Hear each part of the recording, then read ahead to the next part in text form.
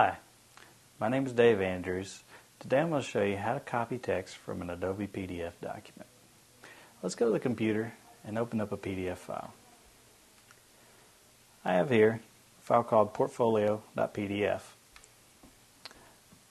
This is my own professional portfolio, and it has a lot of text in it. By default, when you open up Adobe, it's going to have a tool selected that is the hand tool.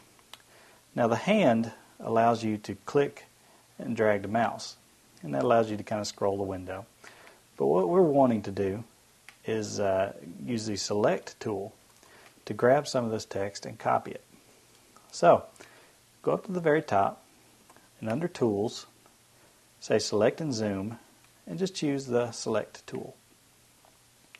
Now as we move our mouse over the text, it turns into the little cursor icon that we're used to seeing in a regular word processing program.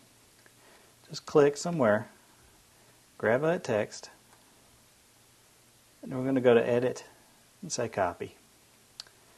If I open up some sort of text editing program such as Word,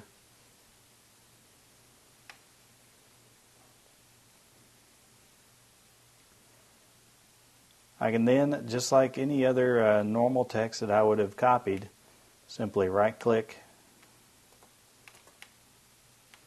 and paste. It's that easy to copy text out of an Adobe document.